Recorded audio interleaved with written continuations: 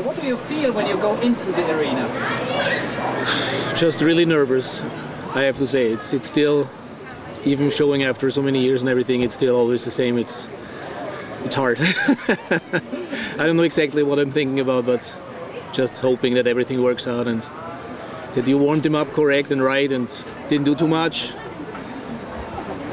or not enough. You never know. It's okay, and a little bit of luck. Yeah, that's what you always need. Sure, it's without luck, it's not possible to win anything. Okay. Did you train your horse specialized for this show? I kind of trained him actually. That was the main thing for the whole year.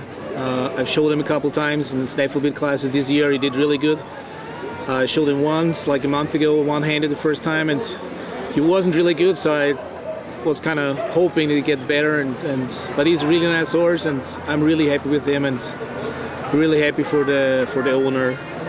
What do you think about the owner? She was very nervous.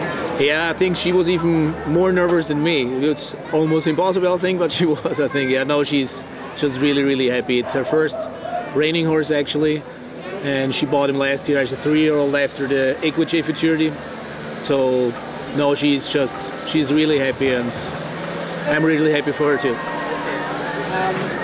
What was after the last stop? You're coming out, and you was very nervous to hear the voice of the speaker. What do you think about it? Well, we all know I know Boris is really good, so I know how he's gonna pronounce the score. So you're waiting for it if he just starts to talk normal, or if he starts to talk like it's gonna be high score. So yeah, it's it's really close, and you're just hoping. It felt good, and I knew it wasn't perfect, it was nice, but it was enough. What is the plan for Whiz Eyes next?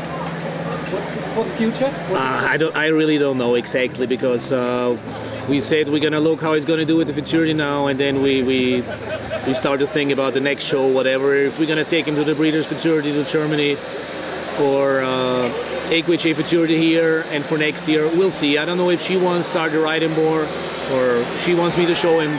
That's still all open. We were waiting for this show, how it's going to work out, and then we'll go from there.